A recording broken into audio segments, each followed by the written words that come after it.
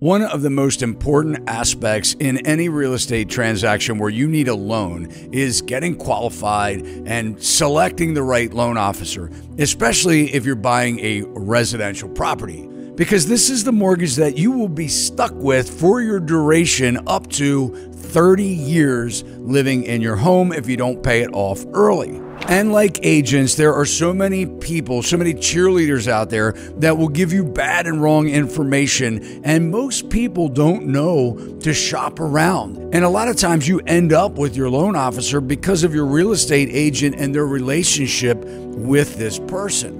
So in this video, I'm interviewing Stuart Epstein. He is a mortgage professional with over 20 years of experience, and he kind of digs in and tells you really what you should be doing, what you should be looking for as a consumer, and making sure that you get the best deal with the loan origination, that you don't overpay on things like points, and that your mortgage payment is as low as possible, at least with the interest rates and the time frame that you're making a buying decision. And a lot of times these loan officers, this really annoys me. They'll say things like date the rate that you can always finance later. And guys, that's not necessarily true. So I hope you enjoy the show. Stuart, thanks so much for sitting down with me. You know, you have one of those jobs that, you know, from an agent standpoint, I mean, we get pounded on by you guys all the time, right? I mean, you can imagine that, I'm sure.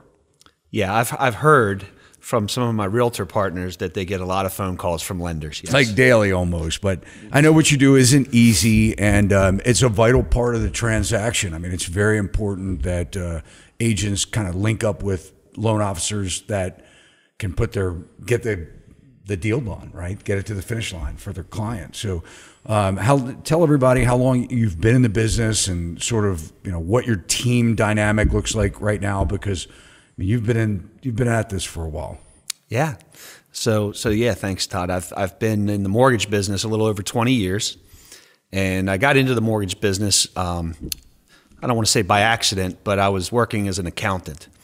I was working for an engineering firm, started there when I was 20 years old, and kind of progressed and advanced with this consulting engineering firm I was working for, to the point where I was the controller for the company, and I was 26, 27 years old. And I started getting really complacent. I bought my first house. So I think I was 28 when I bought my first house. My mortgage lender was a buddy of mine, really good friend of mine, and he looked out for me. But I also noticed some things when I bought my first house that I wasn't completely happy with. And I realized one day, like, this might be a business I could check out. Maybe I could get into the mortgage business. I inquired. I had a few friends in the business, one of whom was my buddy who did my first mortgage. And I found a way to get into the business moonlighting. So I started out in the mortgage business around 28 years old as a part-time gig, and quickly realized I was good at it. I enjoyed a lot of the aspects of the business, interacting with people, helping people, et cetera, and it took off from there. So within about a year and a half, I left my job with the engineering firm and went full force into the mortgage business and haven't looked back since. Yeah. That was the Wild West.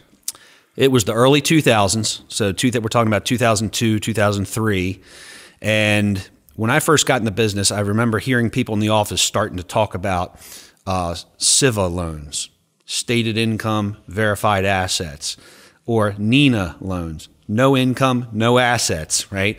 So yes, the Wild West was just getting started at that point. And that was a time when loan officers did not need a license, correct? We did not. So when I interviewed for my first mortgage job, I went to one of the owners of this. It was a direct lender, but they were a correspondent lender. They weren't funding their own loans. And the owner sat down with me in the conference room. I showed him my resume. I didn't need a resume, but you're interviewing for a job. I assume you should bring your resume with you, right? So at that point, they were really busy. They didn't have a training program.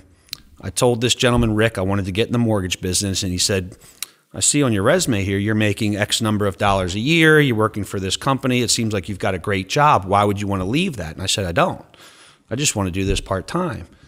And he kind of looked in wonder and said, all right, well, we'll buy you a box of business cards and you can have at it. That's how I got in the mortgage business. There was no training. There was no licensing, nothing. I was a mortgage lender. And then you watched complete chaos happen over the next several years, right? Until we hit about 2006, 2007. At what point did you realize, and it's amazing you went through all of that, but at what point did you realize that things would get really bad? In terms of the business itself, so the folks that I followed when I got into the mortgage business and who mentored me kind of showed me the right way to do business. So first of all, I was targeting real estate agents and developing relationships with realtors. I was told when I started, if I did a good job for my real estate agents, then they're like an annuity for me. And I knew what an annuity was. Annuity keeps paying, right? Right. And if I do a good job, if I'm competent, if I answer the phone, if I get the deal done on time, then that relationship will grow and that person will become like an annuity. Mostly A-paper lending. Mostly for me, when I started out, I was still in my 20s. I was focused on first-time home buyers, first-time home buyer programs like the Maryland Mortgage Program.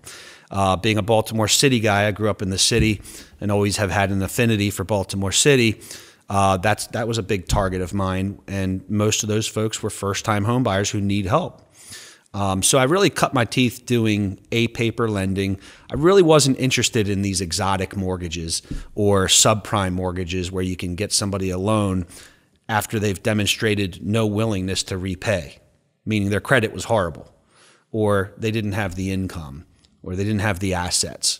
Those loans and those products existed, but I never really focused on them. So I was a little bit distanced from where the problem really was and how it was growing. What I started to see in 06 and 07, maybe a little bit before that, was people really tapping out the equity in their homes.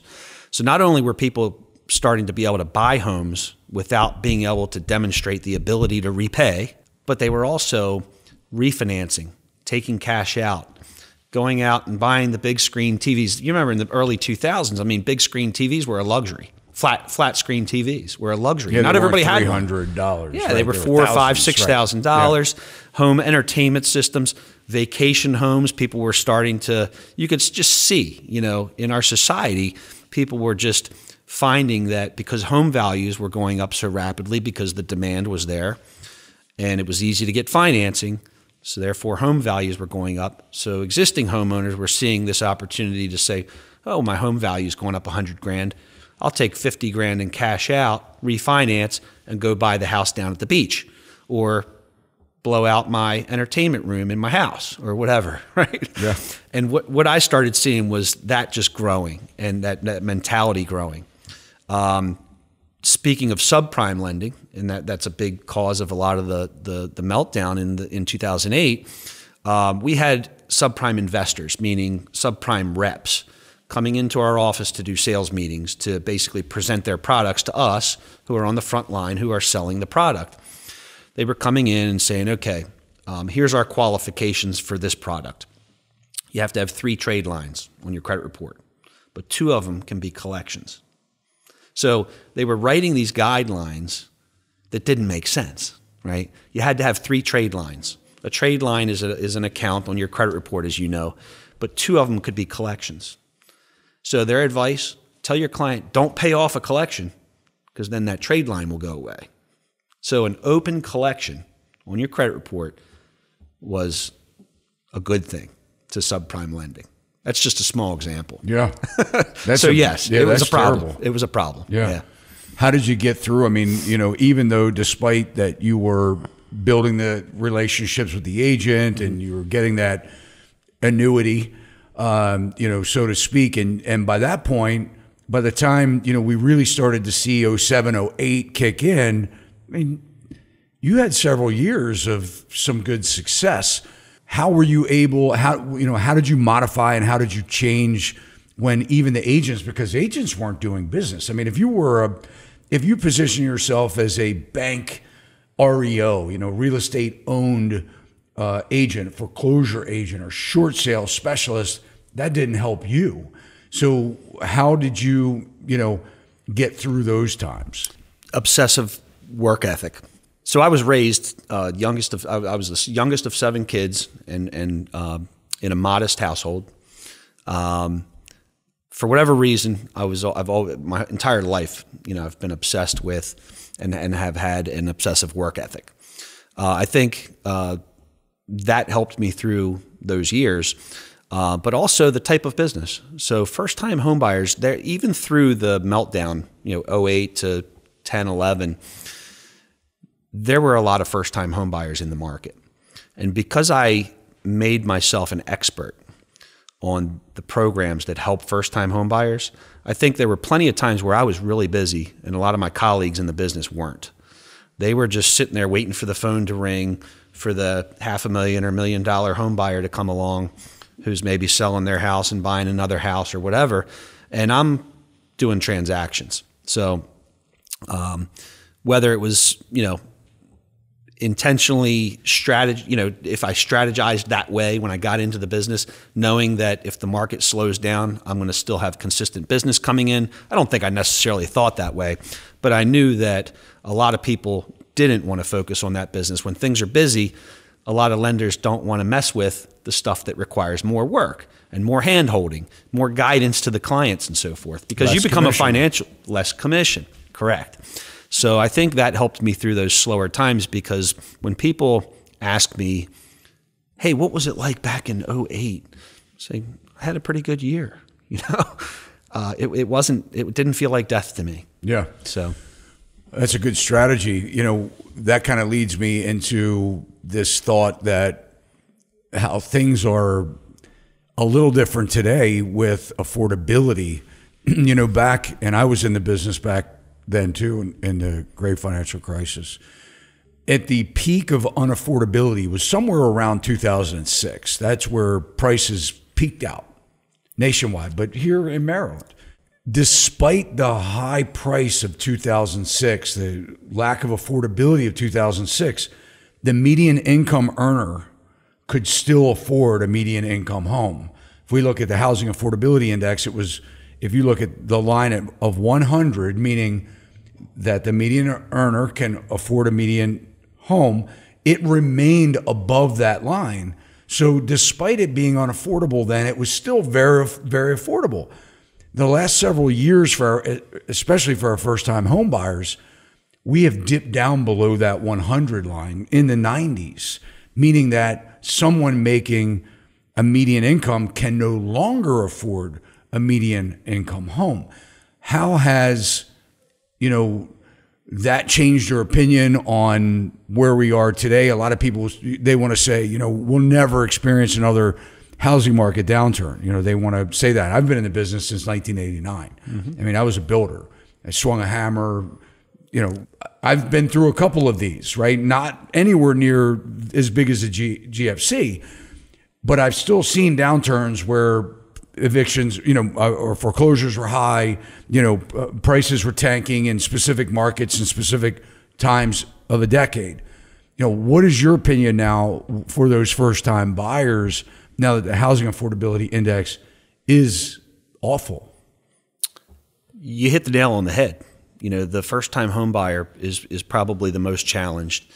Those who have owned for several years and have, reaped the reward of, home values going up over the last several years, when they're in the market, they're going to have some assets to put down and they don't have to finance as much, and they've got more flexibility with how they structure their financing. The typical first-time home buyer that's now between 27 and 37 years old, with the most number of people in that age range in history coming into this market, and limited supply, increasing home prices, interest rates not near the bottom. It's a huge challenge for the first-time home buyer. So from my perspective, on the ground level, what I'm seeing is people are having to compromise something. Maybe they can't buy in the neighborhood that they really want to be in. Maybe they have to expand their search geographically a little bit.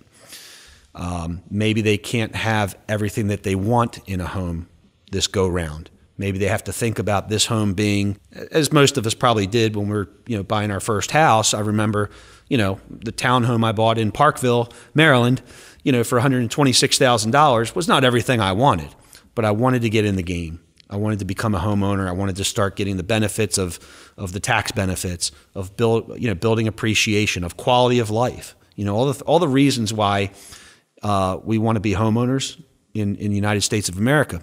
The challenge really, I think, is finding balance. I think when this market finds balance, and I think that's something as professionals in this industry we all kind of wish for, is a healthy balance, and it just makes it easier to help people, makes it easier to do business, get people to the table and accomplish their goals.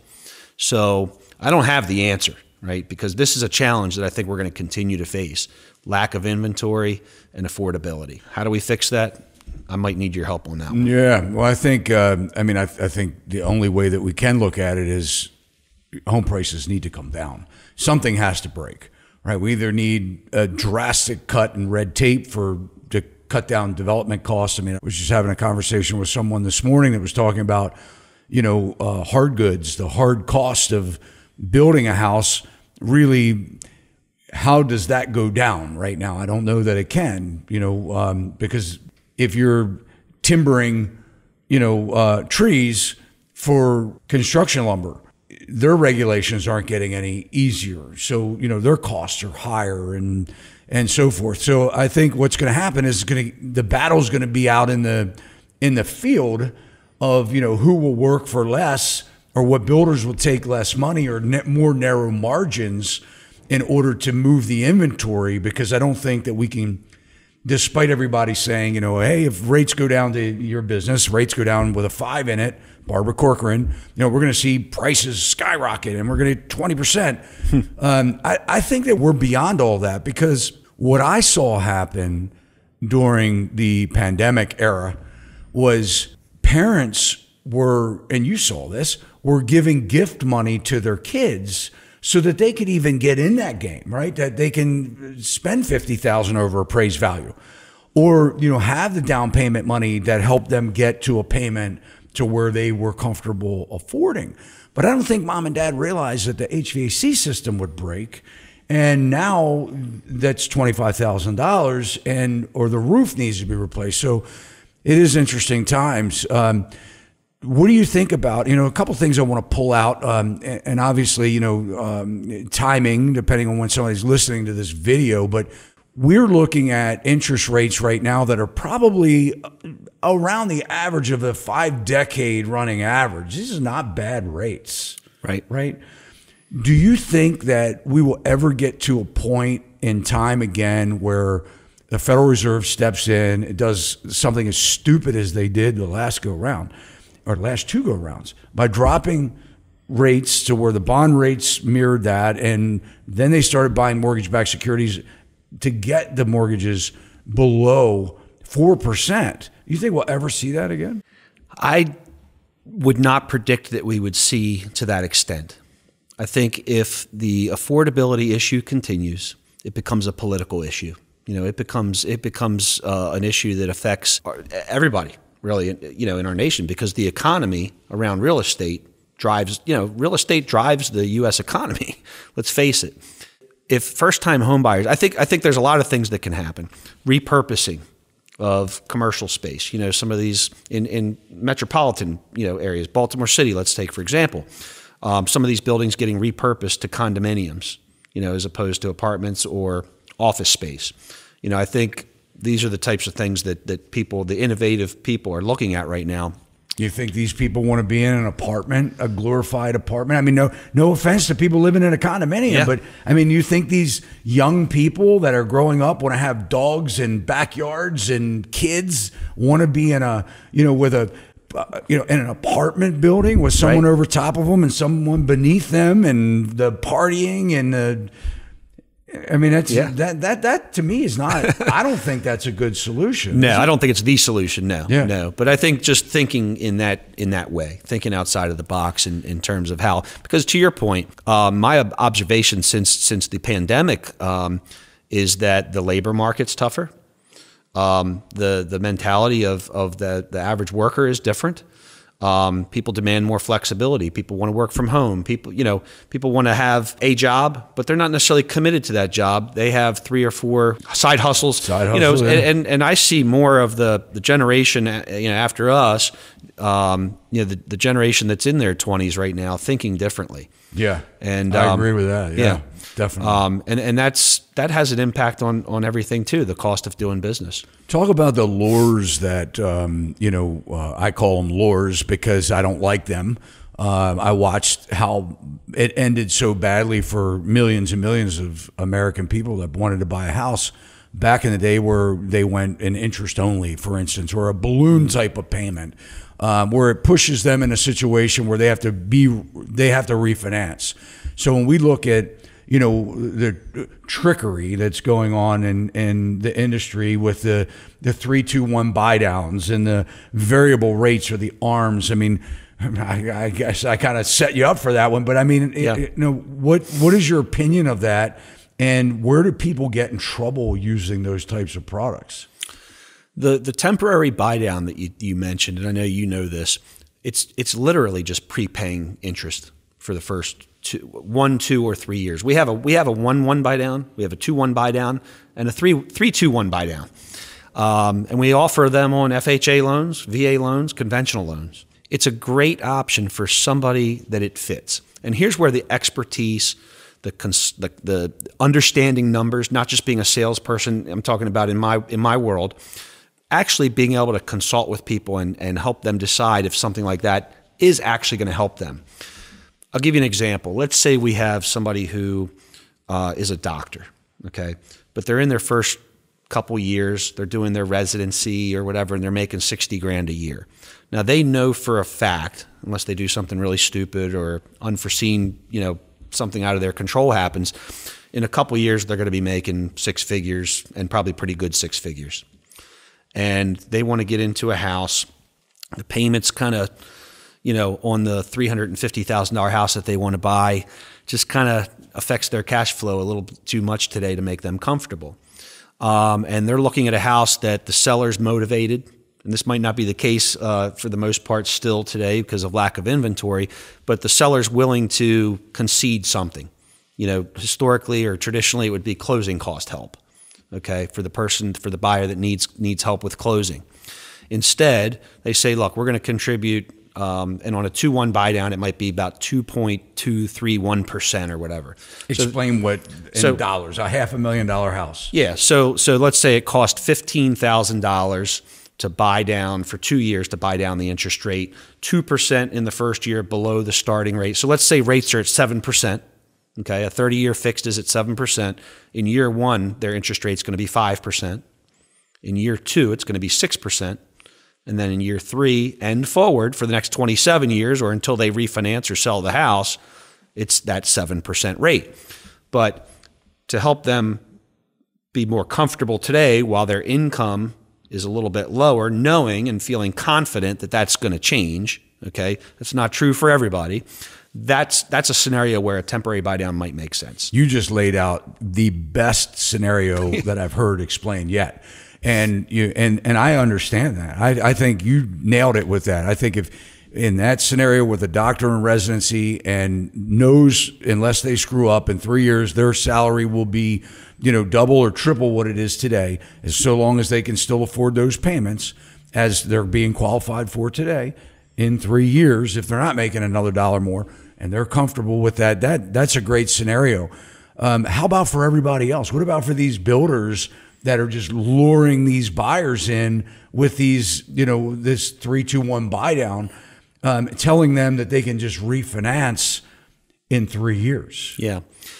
The better solution, and I've seen builders offering the temporary buy down, and builders, as you know, because you are a builder or we're a builder, will typically build into the price of the home these concessions that they're offering. Okay, and it's a sales tactic, just like when you're purchasing a car and there's a rebate sticker on the car. It's already built into the price of the home, right, or the car in that case. So the temporary buy down is to me a little bit gimmicky to offer just as a general incentive to anybody, right? It doesn't make sense for everybody. Again, it's just prepaying interest. It's not actually saving you money. It's not like paying points to buy down your rate permanently. So what I'm seeing and what we're doing actually at CMG, we have a product called the Spec Lock. What this does is it allows us to contribute and the builder to contribute to a permanent rate buy down. So let's say a builder on a $500,000 house has 25 grand earmarked, well, let's say 15 grand earmarked as a concession to a buyer to incentivize that buyer to buy their home. So what they're doing is saying, well, we're going to do a Spec Lock program here with CMG. We're going to contribute that 15,000. That's 3 points. Okay, possibly more depending on how much the buyer's putting down, but it's at least 3 points of buy down. CMG as a partner, and when we work with our builders, this is our contribution to the table, is we add 1% more to that. So it's really a 4-point buy down. This is what's allowing builders to advertise legitimately, because these are locked loans. These aren't just, well, let's see what the market does and we'll give you somewhere around this rate. These are locked in rates at the 4.5%, 5%. But just explain to people, because 4 points doesn't really mean 4 percentage points. It does not. So if you're talking about a 7% and you're doing a 4%, they're not getting a 3%. They're not getting 3%, mortgage. but they so could be getting over that. They could be getting 5, 5.5. It gets complicated to explain the margins that on the mortgage securities market. A mortgage loan basically has a value, right, at an interest rate, and at, let's say, a par value or a 100, I'll call it value at 7%, at 6.5%, it costs money, okay, to buy that interest rate. Now, 0.5% might be, and again, this is where it gets tricky because the market's not consistent. I can't sit here and give you a chart and say 1 point's going to get you this on every loan. Let's say 3 points is probably going to buy you a full percent, if not more, down in rate. So if it's 7 at 3 points, will get you to 6, which is fair enough. Yeah. In my world, being on the sales side of things, I've seen where, and this is a lot of frustration too, by the way, because I think a lot of real estate brokers, I think in general, this, I'm just going to sort of jump the rail for a minute, but generally speaking, I think that brokerages have, in a lot of ways, failed the industry by making the real estate agent the client.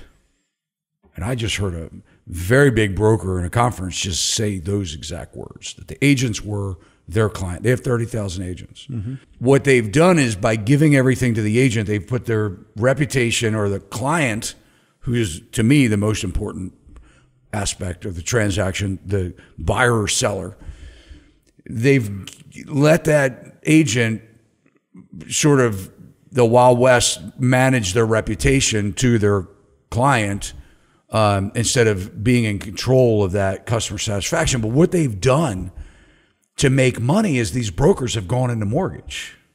Where I come from, when you get out of your game and get into someone else's game, you become fair game, right? And I think you guys have picked up a little bit of a bad rap, maybe because of this. Where we've watched real estate brokers have been enticed to start they've come after me. Hey, own your own mortgage company. This is great. You can pick up all this extra money, right? What has that done to your business?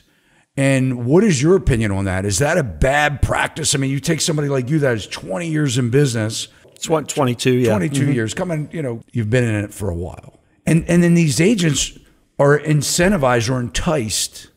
I mean, it's illegal. They can't make them send the business to the in-house mortgage company, right? There's all kinds of disclosures that need to be made, but we know what happens. But they end up incentivizing them. Hey, you're giving me everything here. I'm going to send them that way. How's that affected your business? And how is that either good or bad for the buyer? It's ultimately bad for the buyer, because the way I describe it is, if you have a pizza and there's 8 slices of pizza and there's 10 people that want a slice, there's not enough pizza for everyone, right? So the cost is going to have to go up. So if we're working together, I'm a mortgage lender, You're the real estate agent. And let's forget about the legal part of this, because it's illegal, okay, for me to give kickbacks or to incentivize you in any way to send me business. Okay, there's rules around all this, as we all know. And we have to do a lot of continuing education and compliance, and there's a lot of regulatory oversight around this stuff. However, there's a lot of smart people in our industry that can find the loopholes and find ways around it. I've heard stories recently about mortgage lenders hiring a real estate agent or broker on their payroll as a non-producing manager. Okay, so they bring the person on. They have to pay that salary, right? So that's a cost to their business. They have to pay them. And by the way, you're going to be sending all your clients to us to do the mortgage, right? So that's just basically a workaround to the rules, okay? But ultimately, the lender's going to have to pay your salary. And what's that mean? I'm going to have to charge a higher interest rate. And if you're in this industry, you know that in a lot of cases, those lenders are not competitive. Now, they're counting on the consumer trusting them. They're counting on their real estate agent trusting their agent, trusting the lender that they're looking out for them, that they are giving them the best deal. Now, in today's world, thankfully, the consumer can shop, and there's a lot of resources out there. But like you said, when they don't know somebody and they're trusting their agent's saying, hey, use this person. Right. And, you know, if you're paying 7% when the market's at 6.625 or 6.75, and the fact that you're paying 7% is so that your realtor can make a couple extra bucks, to me, that's not good for our business. To me, it's unethical. As long as I've been in the business, there are things like that happening. Do I think that they're happening wholesale? Do I think that they're happening as a majority of the business? Not at all. Not at all. In desperate times, people take desperate measures, and they try to squeeze a nickel from wherever they can. Yeah. And that's when you see these types of things happening, which we're in right now, right? Yeah. We're in that market where people have been struggling for business. Ultimately, we can this conversation can go very philosophical, but the reason that we're acquainted with each other, right? We have the same business mindset. It's the client first, right? So no matter what I'm doing, whether it's a relationship I have with a real estate broker and how we're generating business together, how we're providing value and synergistic, benefit to our clients and everything. If it's money first, it's probably not a good decision, especially if we're thinking our money, right? Not the client's money. I was telling a new agent I had breakfast with the other day. She's just getting started. And I said, look, you have the work ethic, you have the personality, you care about people. Like in 30 minutes, I figured all that out about this woman. She's going to be great as a real estate agent. She's got a big heart. I said, put the client first and their interest first. Never think about the commission. If all you're thinking about in the back of your mind is that commission that you may lose or may not lose, or how do I make sure I get that commission, you're going to make bad decisions for your client. If you always put the client first and their interest first, you're going to be hugely successful, because people figure that out. And you know, your reputation is everything, right? And your reputation is a result of how you conduct your business and how you take care of people. And most of us work on referral. So we rely on the people that we serve to say, hey, you got to call Stu. He's going to take care of you. So what do you say to the agent that, maybe they're not new, maybe they just haven't done a whole lot of transactions? I mean, obviously we all go through frustration, dealing with people that don't know. And of course you get thrown under the bus probably a lot, when things go wrong, because it's never the agent's fault, right? It's never communication or whatever on the agent or what have you. What do you say to the agent to say, look, you're in the business, this is the way that you should treat the lending side, the mortgage side? What are some of the things that you find yourself repeating over and over and over again, or seeing some of the mistakes the agents that are making that they could do just a couple things differently to make the transaction go way better? I think it's the same as what I think are the things that are important for us on the lending side. I think it's honest communication, responsiveness, just what we were talking about in terms of the doing what's in the best interest of the client, no matter what, even if it means the deal goes south. I don't really put a lot of demands on my realtors. It's more the other way around. I want to know from my realtor partners what's going to help them so that they can go out and sell more houses. Because ultimately, that's my job is to make sure I take care of their clients that they refer to me. They get to settlement on time. They're happy. I've done my job, and that I haven't tasked them with, hey, I need you to do this, this, and this to get this deal done. If I need my realtor to do something that is not part of my, process, by all means, I'm going to call them and say, hey, can you call Mrs. Smith, because I've asked her 6 times to give me that last bank statement because she got a gift and she just, and we're settling next Tuesday. Would you mind giving her a call for me, because I've tried 6 times?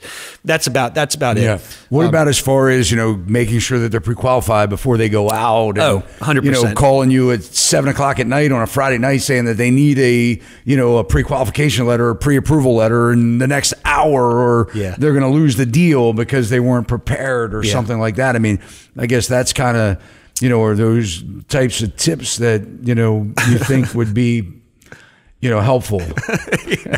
So these are the things that sometimes I forget they need to be repeated, right? Because I'm thinking, while you're saying that, I'm thinking, doesn't everybody already know that? Right? No. They don't, right? So, no.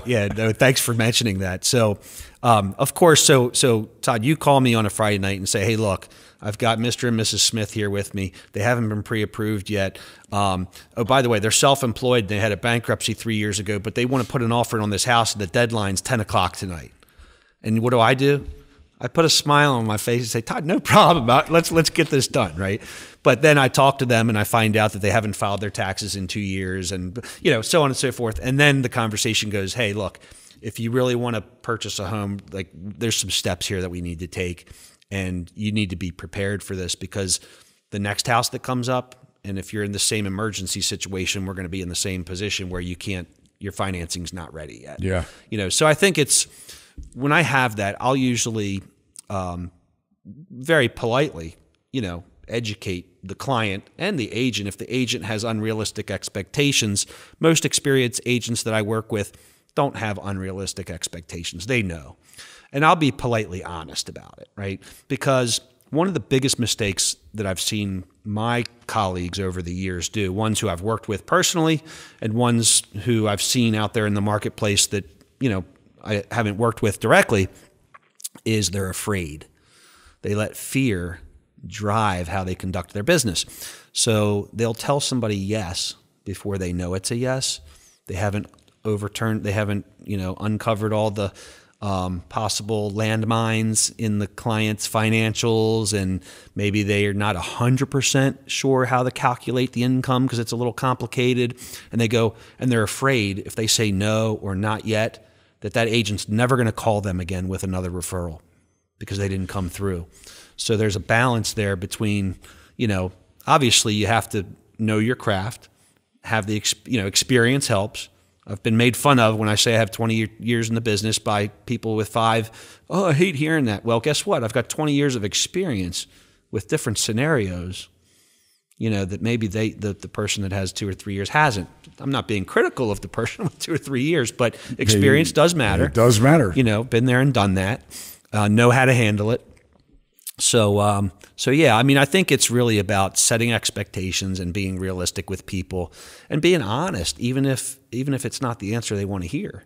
Because what's worse than being a week away from settlement and having a lender call you and say, we have a problem. Houston, we have a problem. I think they do it intentionally sometimes. I think that, they avoid, I've had it where bad lenders, where these people, they're not getting, we're all the way down to the finish line, and I don't think that they were qualified right from the beginning, and and the deal falls apart. And what a lot of people don't realize, and why I think it's so critical that an agent or a client, somebody listening, needs to understand, your lender is a big part of the transaction. They can really screw up your world and screw up everybody else's world too, because these are sellers, they have lives too. They want to move down the road. They're making their plans. They're making their arrangements. And and we've seen some deals fall apart where it was where we had been on the listing side, had the buyer deal fall apart, say, wait a minute, it's falling apart. Okay, well, let's get them qualified with somebody that we know. And then we send them to who we know, and they go, these people shouldn't even be under contract. I mean, this is a wing and a prayer, and that's not part of the equation. So, I think that there needs to be, Stuart, there just needs to be so much education, which is why we do this, because people really need to understand that they're real lives, real people, and there are real processes that need to be, steps that need to be taken to make sure somebody's really making a good decision and buying a home, I guess is the bottom line. So, all your information is published down below in the show notes. Anything, final thoughts you want to add that we didn't cover? I mean, we went all over the place. Yeah. No, I love these conversations, honestly, Todd, and I appreciate, the friendship and partnership that we have. I think the good people in our industry are what make it, enjoyable and tolerant at times, right? And it really is, it's a great industry to be in, because what are we doing? We're helping people achieve the dream of home ownership, and the first thing I do when I sit down with new clients is I say, tell me your goals, tell me what you want to accomplish here. And I write it down and I save it, and we put it in our OneNote file, and I refer back to it until that client is under contract on a home. So I don't forget what's important to them. I want to know what's important to my client. So I think, for anybody out there that's listening to this, whether you're a real estate agent, whether you're a future home buyer, maybe you're a real estate investor, I don't care. These principles are the most important thing that matter in this business. And that's what I stick to. And that's why I still have the energy I have for this business after the time that I've been doing it. Yeah, well said. And I don't think I'm going to quit anytime soon. So. Me either. No matter what the market does. I may end up flipping hamburgers or something one day, but no, I'm not planning on going away either. Thanks so much. Thank you, Todd. Well, what did you think about Stuart? You can drop your comments below. And guys, if you liked the video or got a little bit of information that you can use, you can let Stu and I know that you enjoyed the video by smashing that thumbs up. And if you haven't subscribed to our channel, what are you waiting for? Take a moment, do so now. Hit that alert bell. You'll know every time we upload content just like this. See you next time. Sachs Realty, Maryland broker number 607720, office number 443-318-4514, equal housing opportunity.